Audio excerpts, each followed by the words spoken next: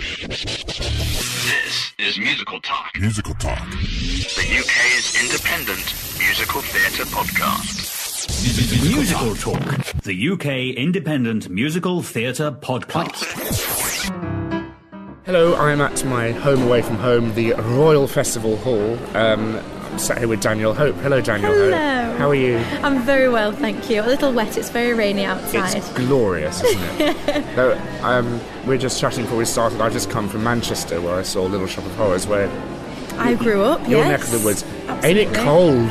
Oh my goodness, I forget, and every time I go home I bring like my London layers, and then I get home and I'm like, oh my goodness, I need to wear 2 coats. The Royal Exchange is amazing though, that's one of my favourite And then places. you had to buy a hat. I walked out of Primark because it was so...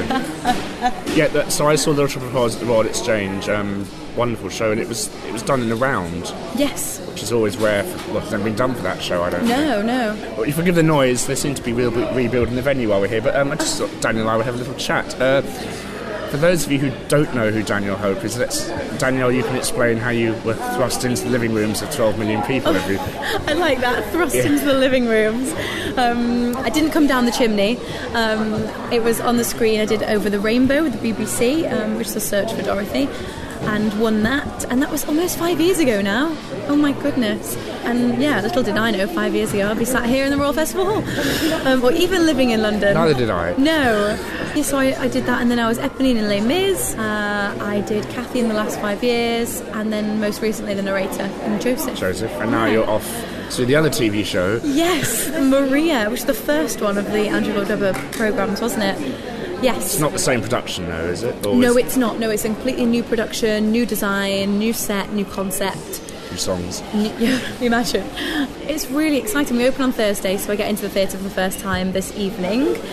Where's that? Bromley. We start in Bromley. We have 4 days there. So excited. These tours just sound exhausting because the minute you've settled into your digs and you get to know everyone, it's like getting a truck with going off to it's move somewhere again. else. I mean, Sound of Music is sitting down everywhere for 2 weeks, whereas Joseph we did a week.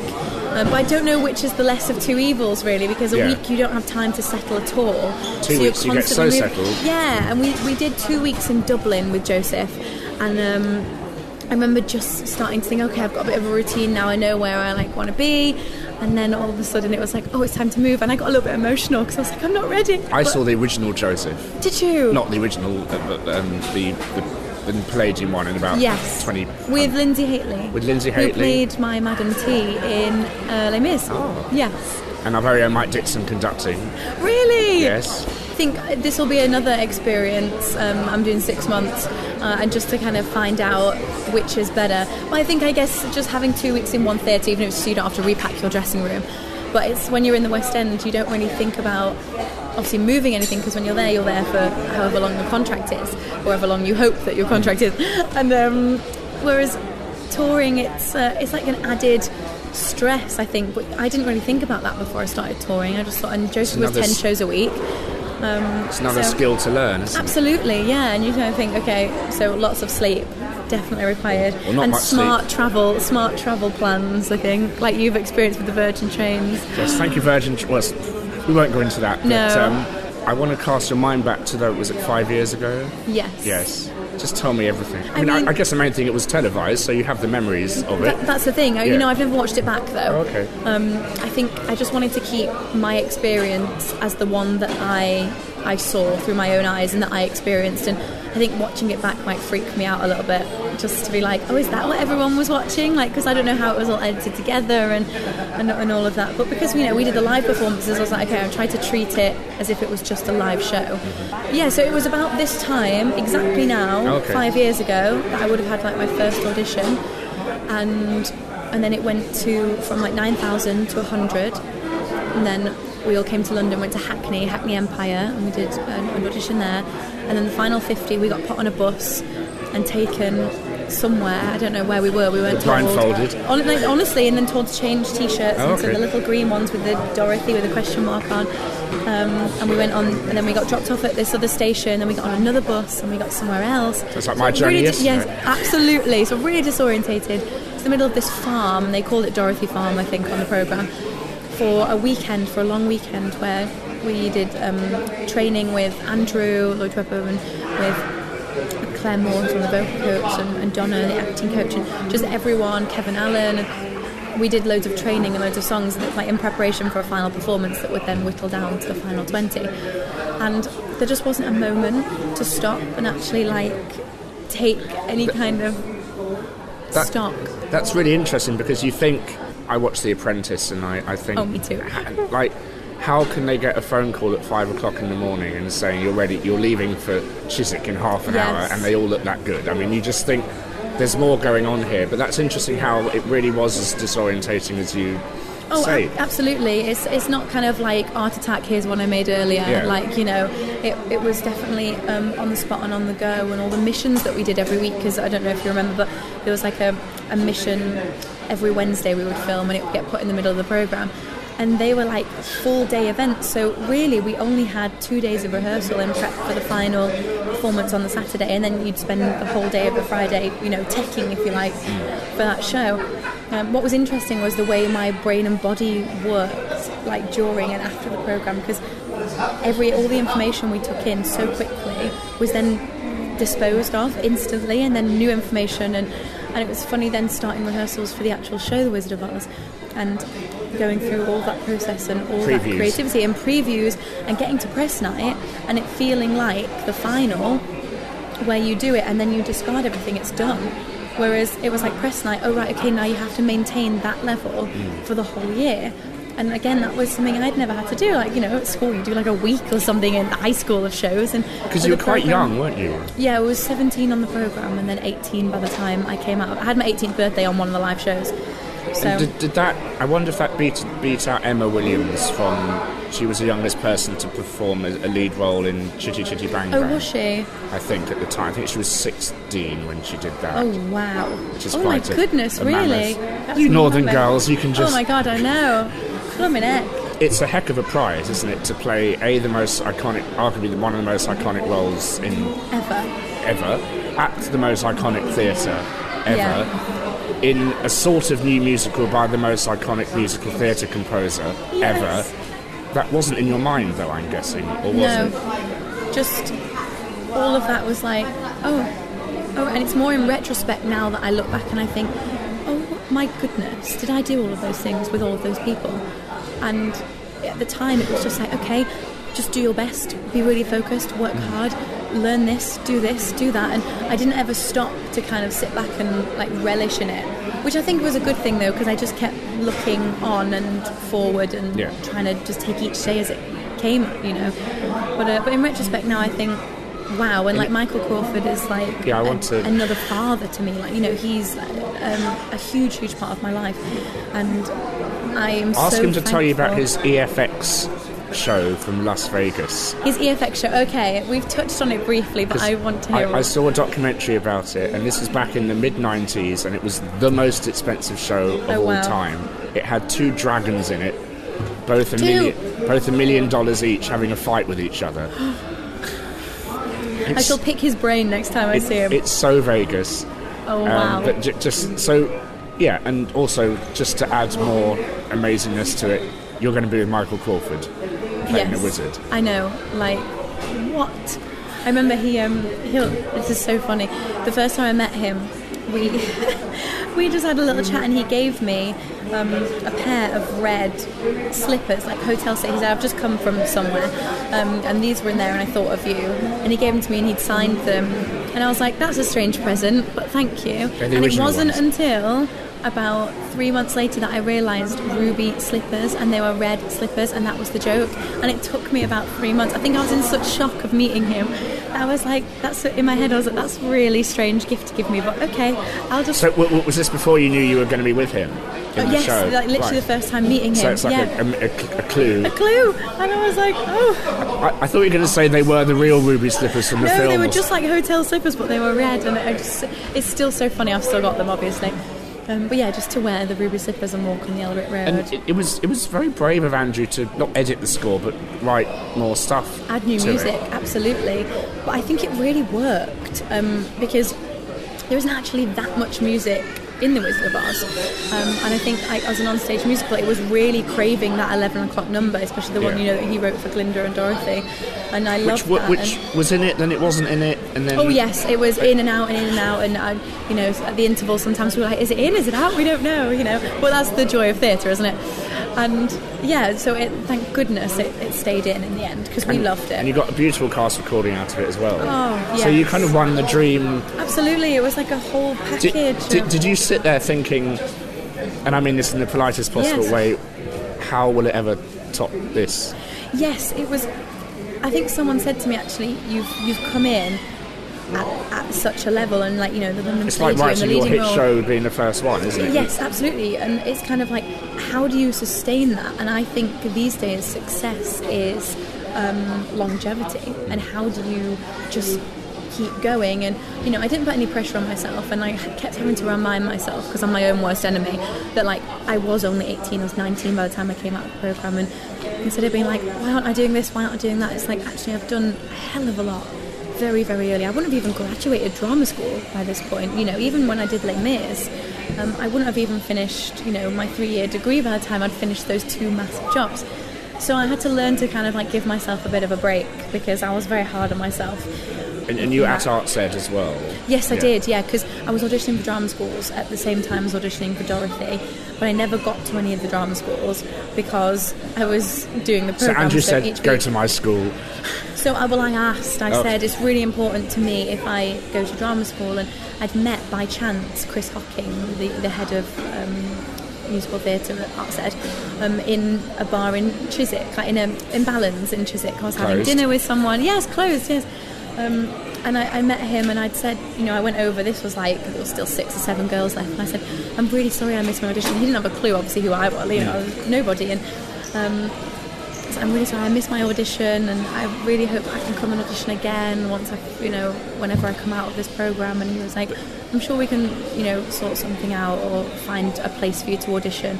So I was kind of like, okay, thank you. So when I did win, I said to Andrew, I've got about 6 months between this and rehearsals. Can I go and do some training? And he said, you know, I have a lot to do with Arts Ed, and I joined the second years. So I went straight in, and in the deep end again. Like, it seems I like can't dive, I can't swim underwater, but I seem to constantly be diving in. But yeah, so it was amazing, and that's what made London home, because I didn't know anyone when I first moved here for Dorothy, and when I went to Arts Ed, I actually had a group of like-minded people of the same age, you know, all striving for the same thing, and it was just a really lovely, welcoming building. And they could have easily been like, who are you? We've, you know, paid to be here, and we're here for 3 years, and you're just dropping in. Like, it doesn't work like that. But the vibe wasn't like that at all. And I prepared myself for the worst, as you do, but I don't think I'm the type of person to come into a situation and feel like, you know, the world owed me something, or, you know, I kind of went in like, thank you so much for letting me come in and join your classes, you know. I was terrified. There's something very special about that school, and it's, you know, we talked about it on the show before. What was it that gave you that the Palladium didn't, in a way, if you see what I mean? I think probably the opportunity to fail and to fall, and just various techniques, because obviously with the Palladium and Wizard of Oz, I was training and rehearsing for one role and one specific, you know, task. So everything that I learned on that job for that role, I'll have forever. But Arts Ed gave me lots of different skills and techniques and things for, you know, the rest of life. And yeah, if I'd gone for 3 years, I would have learned a hell of a lot more. But what it did give me was a foundation and a base for my mind as well in London, so that I felt confident and assured enough to walk into the first day of rehearsals and think, okay, I know I've got this, like I can do this. Like singing the last 5 years is very different to singing Over the Rainbow, I'm sure. Isn't it? And Les Mis, like singing on my own is completely different. And I've kind of been blessed and challenged very much so in going different vocal styles. And actually Maria now, the child agrees. Speaking of. Maria is the closest to my natural voice. I would say, and the thing that I would find most natural to do. So, and it's hard with Maria and Dorothy to not be influenced by certain other performers. Absolutely, because like Julie Andrews is my hero. Like my hero, Mary Poppins, is my ultimate role. Like that would be the be all end all for me if I could do that. It's touring the country again. I've heard, yes. And you could do two shows. Can you imagine?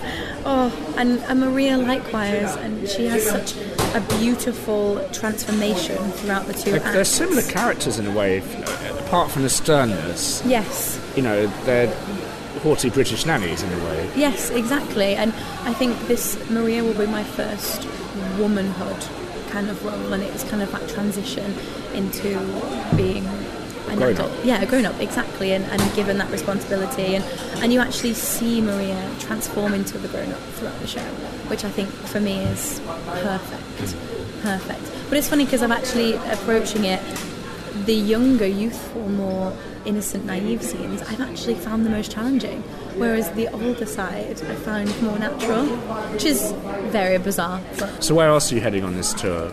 We open in Bromley, and then we go to Southampton, and then Mayflower? Yes, which I've never been to. Neither have Apparently I. It's massive. So I'm excited for that. And then we go on to Sheffield. I think that's the closest in these 6 months that I'll get to Manchester. So again, come on Virgin, I'm depending on you. I've got to commute. We're not Please affiliated be with Artsed or Virgin on this show at all, don't worry. No. It might not even be them. It might be like TransPennine or something. Anyway, public transport of the north, please be with me. And then I actually have a week off because I have my American debut, my solo concert at 54 Below in New York. Awesome. On Friday the 13th. Great date. Thank you very much. You're welcome. So I have the second week of Sheffield out of the show, and then I fly from New York to Glasgow.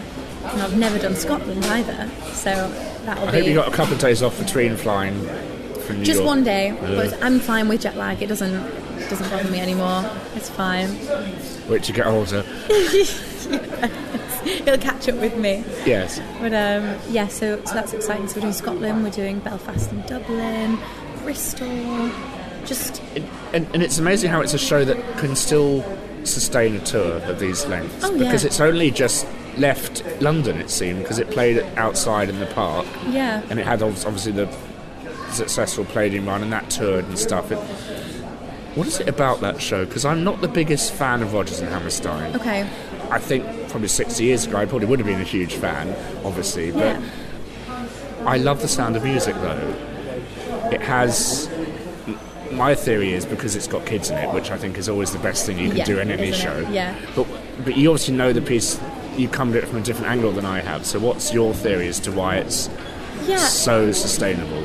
I think this about many shows that are still, in the West End or and long running, in the canon. Is it comes from truth, and this is a real part of history. This is a real family, and yes, it's romanticised and it's glorified with music and beautiful sets. The war, but this really happened to a family, and like you say, when you look at it from a child's point of view as well, and then you have the mother and you have the Abbey and the captain, you kind of have all of these different viewpoints on it, and no matter who you are or what background you come from, you connect with somebody or in some way because you kind of view it as the family, I think. And as well with everyone's connection, like the Wizard of Oz, I had the exact same kind of conversations when doing that. Which isn't based on fact. No, I wish Emerald City existed. But in terms of the family connection and the childhood, the films are so well known, and it's such a huge part of people's lives that I think it's a familiarity with it, and people it takes them back to wherever that film or that story took them. I have to say, when Wizard of Oz was opening, I was on a bus with the lovely 94 bus, I think going to see the Wizard of Oz, and there were people behind me saying, "Oh, do you know they've done a prequel to Wicked?" Oh my goodness. So that sums up everything that's wrong in the world, I think. Yes. Oh wow. Yes. That's so funny. I'll just leave that with you for... Thank you, I'll take that one away with me. I presume you've seen Wicked and you think, no, it's not how it happened. I have. And you see Wizard of Oz and think, no, that's not what really happened. shows the power of the Wizard of Oz as well as It really does. You know, we'll have a prequel to The Sound of Music soon. Could you imagine? No. Before the Abbey. I hope it goes well. Thank you. And it does seem like a bit of a real slog to get it on, and especially do those songs.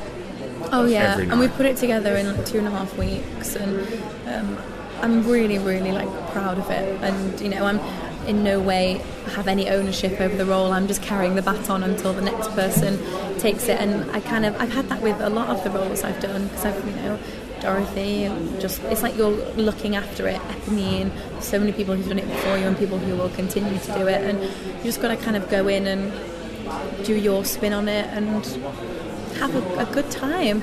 And I love to look at the kids and they're just loving it, and I kind of take a leaf out of their book and just nothing to prove, only to share. It's lovely. And just And do you? Are there any dreams apart from Mary Poppins? I hope you can step into her shoes again. What other dream roles are there out there for you? Natalie in Next to Normal has been one. I don't see that ever coming here, though. Neither do I, but in my mind.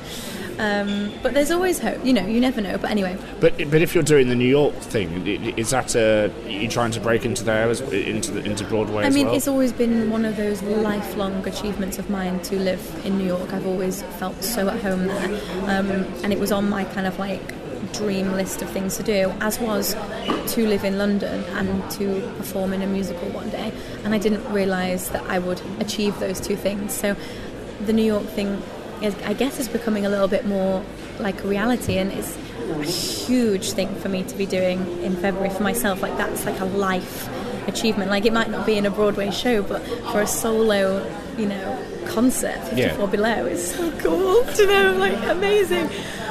So yeah, that would be something definitely for the future. I'd love to go and work over there. I really would. Do you think inherently there's a difference between going to the theatre in New York and going to the theatre as an audience member in London? Because I much prefer it in London. Do you? It's much more relaxed here. I do get it's much more relaxed, because I think you're herded in New York. Well, we have the front of house space, don't we? Yeah. Because our theatres are so old, whereas theirs aren't as old as ours, and they don't have any like box office front of house space. You like queue around the building, but I guess for me it's like a grass is greener thing. Like, I always, like, my American friends like, oh my god, London, the West End, and I'm like, Broadway. It just feels, it's exactly the same, but it just feels, I don't know, more magical. Yeah, but then it's just because London is like home, isn't it, of theatre? But I think I was walking around the West End when I get back from the Joseph tour, and I'd not been in central London for a while, and I was so inspired because I saw so many different shows. And like the Scottsboro Boys had come in, Memphis had come in, Maiden Dagenham had come in, as well as our staples with the Phantom and the Les Mis, and Sagan was there, and I was just like, this is really exciting. Like, and even if things don't run for 30 years, they're still getting on and up, and that was so exciting to me, because I think that's the thing with Broadway, is I always go and there's always something different on. And I just came into the West End and I was like, this is amazing, like, new things are getting a chance. And that's... Well, things from America are getting a chance. Yes. It's a bit of a sad state for British writing, but I think Maiden Dagenham is good, and I hope that keeps open, because that is it's a very refreshing show.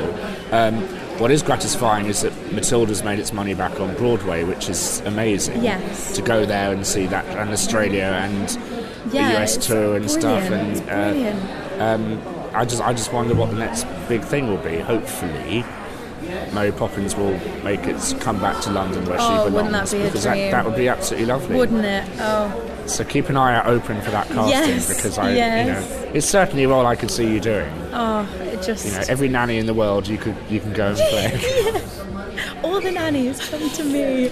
Oh. And we hope that we can have a chat soon and have I hope so. Have a lovely time in New York. Thank you very much. Thank you. you. Do you have any plans to see any shows there, or are you just there? I have a week there, but I've got to do a lot of rehearsals, because I won't have rehearsed with the band or anything until I get there.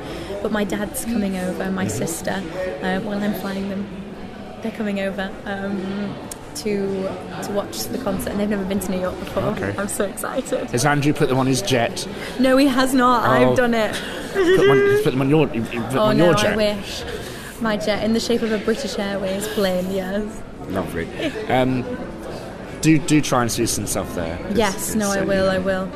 February's always quite good as well because a lot of things are previewing, aren't they? And have a lovely time. And we'll speak to you soon, Danielle. Yes, thank you very much.